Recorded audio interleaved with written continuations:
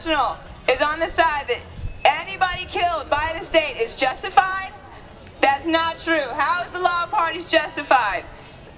If you are present in a murder scene, you didn't know it was going to happen, you were not there for the crime, you can be put on death row. You can be killed by the state for not killing a single person. But the most important question we have to ask ourselves is, how can humans be so vain as to think that they have the right to decide who lives and who dies? How can any person decide that they think that they have the right to kill somebody just because they killed somebody else? That is not justified. So as you come tonight to Live from Death Row and you hear two individuals speak from their cell, think, how is their consequence justified? Thanks, guys.